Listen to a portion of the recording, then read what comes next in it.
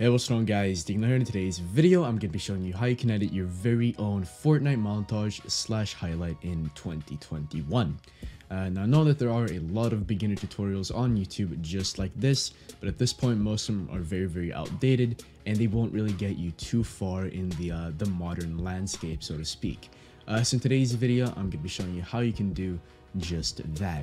Now, before getting to the video, I'd just like to say that all of the software links as well as all of the plugins you may need are in the description. So once you start this tutorial, just make sure that you already have all of those installed. The links once again are in the description, and there are tutorials that I have linked. They will be continually updated. So just watch the tutorials and yeah, use your common sense. Don't click on any weird fucking ads, alright?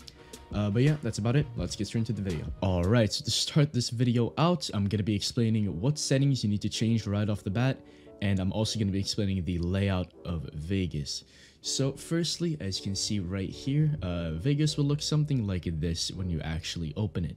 There's going to be a big gray area down here. There's going to be a box right here. There's going to be a volume control here. And there's going to be a whole bunch of random stuff over here.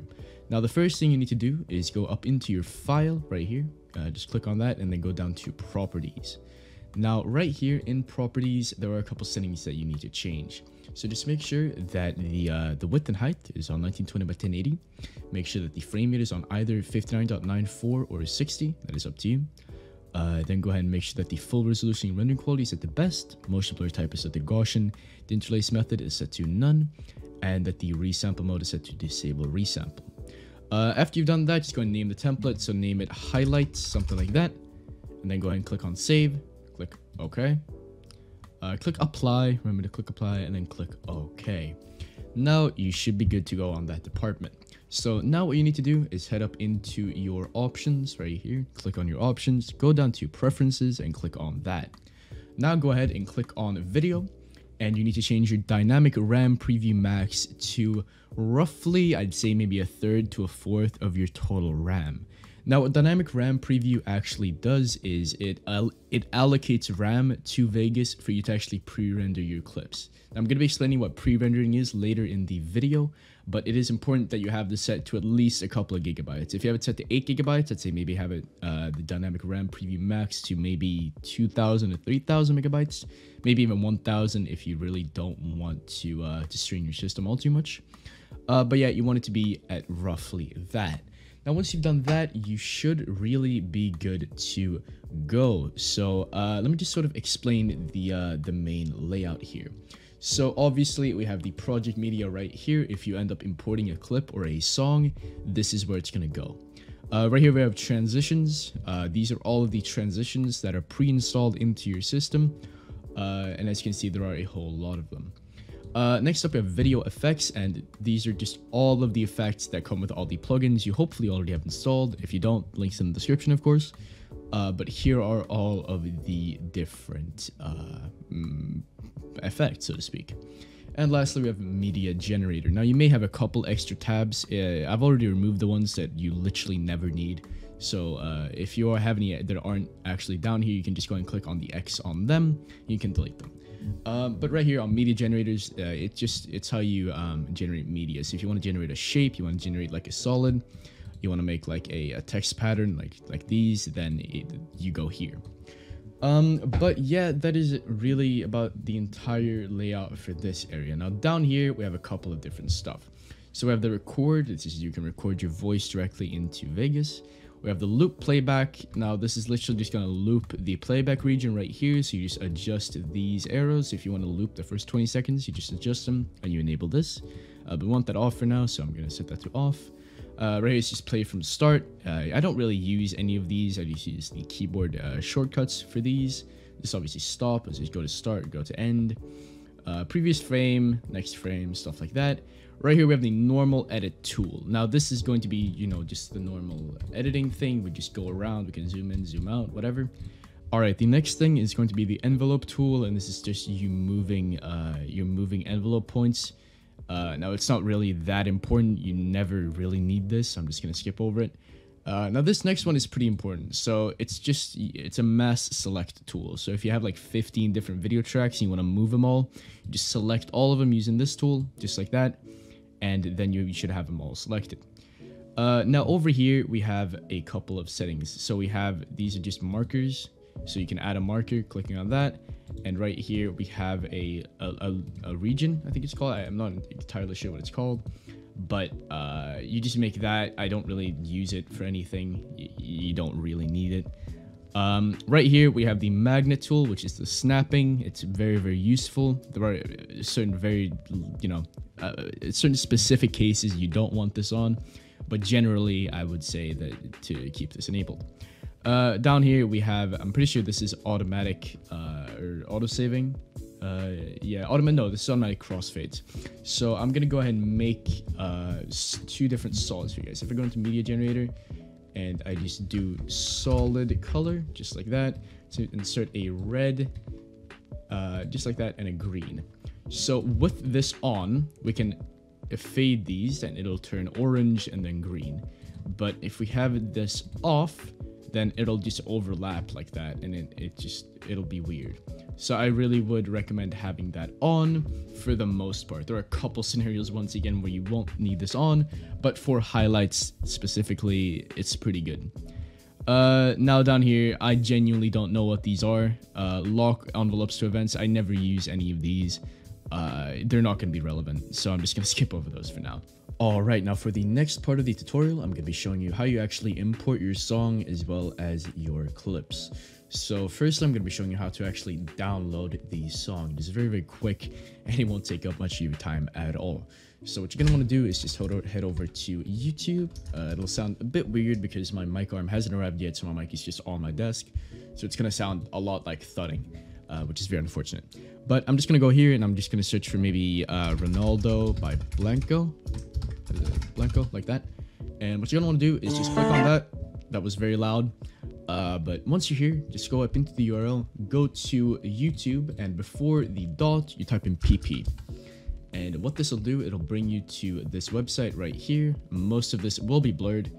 And then you're gonna go into the video and then you're gonna go into the MP3 section. Just click on download MP3, and it'll start downloading just like so. Alright, now once you have your thing downloaded, what you're going to do is open up your file explorer and head over to the actual place where you the song downloaded to. After that, just go ahead and go to it and then just drag it in to this gray area down here, and the song should be imported. Now, what you're going to do is just trim the first part because you want roughly like 7 seconds before the first beat. So what you're going to do is just listen through it, and we're going to see where the first beat is.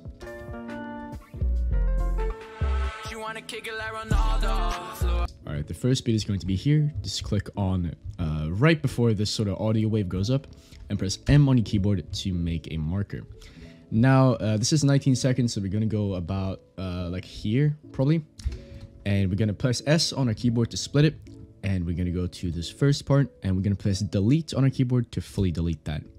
Now, what we're going to do is drag this entire thing back by holding left click. Just drag it just like so that the first part is on 0 seconds. And if we play, or if we just listen back to this, it should be pretty good.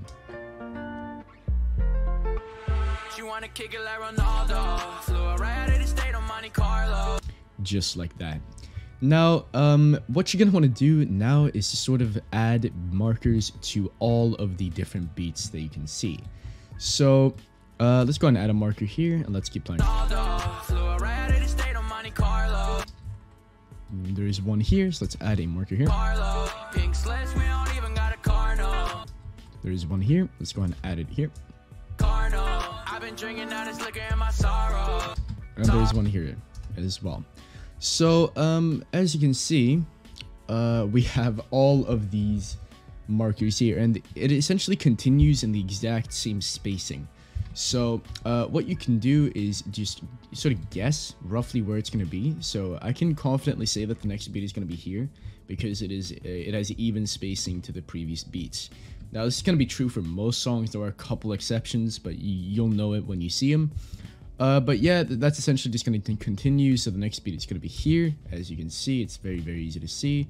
And the next one is going to be here. So I just add a marker there.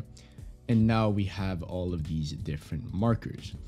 Now what we're gonna want to do is just import our clips. So what I'm gonna do is open my file explorer, and I'm gonna drag this onto my second monitor. You can just minimize it on your first if you don't have one, and just head over to the folder that you have your clips in. Now mine should be here. So what I'm gonna do is I'm just gonna do the exact same thing as I did with the song. I'm gonna drag it in. Now you can put this above or below the song. You can rearrange it later, so it doesn't matter. So I'm just gonna drag it in here. Now, always make sure to say no right here. Say no. Otherwise, all of these settings that we changed in the first part are going to be completely lost. So do remember to say no on that.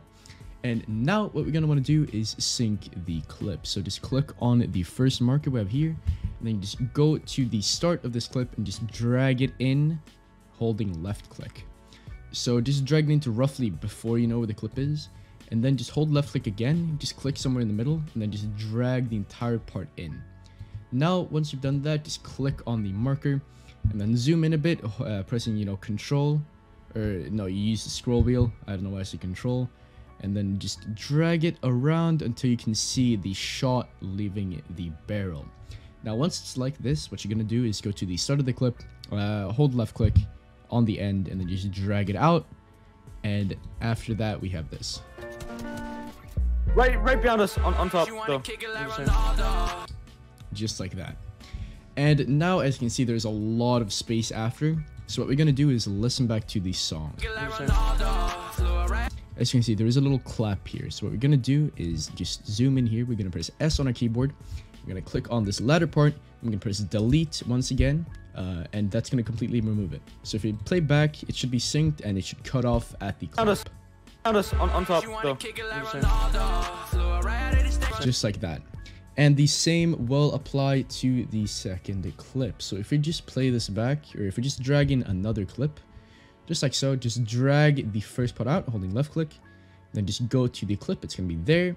Just drag that, just click on the middle part, just drag that back once again, click on the marker, and then zoom in a bit, drag it to the right or whatever, to the left, wherever it needs to go, and then go to where the shot leaves the barrel, and then go to the end and drag it back. Now, you shouldn't be moving the entire thing. When you're dragging it back, you should be like expanding or increasing the size of the actual bar. So make sure that you're doing that and not just moving it. And if we play back, it should be just like that. And there is another clap here, so we just press S on our keyboard, then delete to delete the second part. And I'm gonna do this with one more clip so that you guys know what you're doing and you have the flow of everything. So just go to the end, drag it in till roughly when you see the clip, just a bit before, drag it back out to the third marker, and then just change where it is right there, and then go to the end and drag it back out just like so. Go to the clap, which is gonna be right there, and then we press S on our keyboard right here, and then delete the third part. So now if we play back, we should have everything perfectly synced. Right behind us on top though.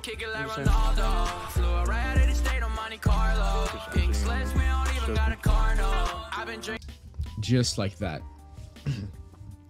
And now what you need to do after this is you need to actually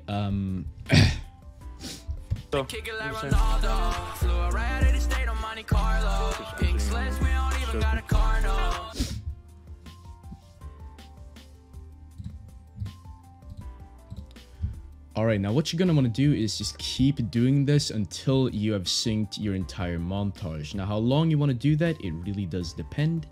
And if there are any quiet parts just like this, you just keep the repetition going. You want to keep the same spacing in between all of them just to start. Once you get more advanced, you can start playing around with that. But if you're just starting out, then I would highly recommend just keeping the same spacing in between all of the markers. Now, what you're going to want to do is just go back here, and I'm going to sort of explain how you actually add your velocity onto these clips. Now, Vegas velocity is very, very easy to use. It is notoriously easy to use. So what I'm going to be showing you is just a simple velocity you can use for your videos. So just go ahead and right click on this bar right here. Just go ahead and click on it and then right click. and this entire thing is going to come up. It seems very complicated, but there is one thing you need to know, and it is right here, and it's insert remove envelope. And that envelope is going to be velocity. So just hover over that, go right, and click on velocity. Now this is going to open a green bar. And if you drag the bar up, the entire clip is going to speed up. And if you drag it down, the entire clip is going to slow down. Now, you can go to the first velocity envelope here and just right click on it. And this is going to come up. So I'm going to set that to normal velocity to sort of reset the clip. And what we're going to do is just go to the marker and we're going to zoom in and we're going to double click on the green line. Now, after that, just go ahead and press your arrow keys or press these down here. So we go 1, 2, 3 back. Just go and double click here. And then we go back to the envelope and we go 1, 2, 3 forward. And we double click here. And now what you're going to want to do is just right click on this middle keyframe, whatever. Go ahead and set that to 300% for velocity. And then go to the last one and right click and set that to 50. Now, if you play it back, there should be a sort of a ramp in speed just before the kill, and then it should go slow after. So let's see. As you can see, that is exactly what happened. Now, just going to repeat this with all of the other clips that you have. So just double click in the middle. Just double click in the middle. Go 1, 2, 3 back. Double click here. Go in the middle again. 1, 2, 3 forward. Double click, right click, set 50% on the last one, and set 300% on the middle one. And it should look like that. And make sure to do the same thing on all of them. So I usually just use my keyboard for that. So 1, 2, 3, just like that. Double click, 50 and 300. Now, once you've applied velocity to all of your clips, it is time to actually add our effects. Alright, now once you have everything ready, the velocity is set up, I'm going to be showing you how you can actually add some simple impacts to your videos. So what you're going to want to do, first of all, is just go to the first clip you have, go to the marker, and just press S on your keyboard to split this into 2 parts. Now what you're going to want to do after that is go into your video effects tab and search for S_shake. Go ahead and drag the default onto this track and just go and play around with it. So what you're going to want to do first of all is add a simple tilt shake. So what I'm going to be showing you to do, or what the fuck did I say? What you want to do is go into your X shake right here, just open this up and just drag everything down to 0. You really only need to drag the amplitudes down to 0, but I like to do everything because why not? So just make sure that both of the amplitudes are on 0 and go to your tilt shake. Now the first thing you're going to want to do is drag the tilt rand amp down to 0 and set the tilt wave amp up to 5. And now essentially what's going to happen is it'll start tilting, and you know, if we play back right now, it's not going to look as you can see. So the first thing we can see is that it's way too quick. And the frequency dictates how quick the shake is, and the amplitude dictates how much it shakes. The phase is just sort of a seed. So as you can see, if I just move the phase, it goes in like different phases, obviously. And the Z distance is how much it zooms in. Now, we don't really want to play with that for now. So what you're going to want to do, first of all, is just set the frequency to like 4 maybe. And as you can see, it does tilt way too much. So just go to the PK and we just drag the tilt in a bit, just like that. And that is way better in my opinion. But what you will want to do is just go to the first frame, and you got to change the phase here because we want the phase to sort of instantly start to the side here. So if we go and play it back, we should be something like that. But we will want to fade this in, so just go ahead and go to the first frame right here. And now we're going to do something called keyframing. And essentially what keyframing is, it's going to change the values over time. So if we go to the first frame and we click on the animate button, the keyframe button, and then we go down here, make sure that this is enabled, the sync cursor to media timeline. Just going to make it so that if you move this marker right here, it's also going to move down here. So what you're going to want to do is just go to the last thing right here and just set this like half it, so this is 0.2. And this is just going to make it weaker over time. So if you just play this back, as you can see right there. Now, I would honestly set the frequency down a bit lower because you sort of want it to be a bit chill. So, yeah, roughly like that. We're also gonna just drag this down a bit, I feel like. So just keep changing your stuff until you think it looks good. So I'm pretty happy with this, honestly. So what we're gonna do now is we're going to add a normal shake. So what we're gonna do here is we're going to set the frequency to honestly like 20. And we're doing this because we want like a heavy impact. So set the frequency to like 20, set the amplitude to maybe like 0.2 even.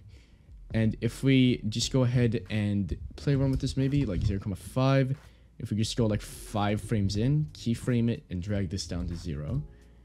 We want something that's gonna add like a bit of impact to our actual thing.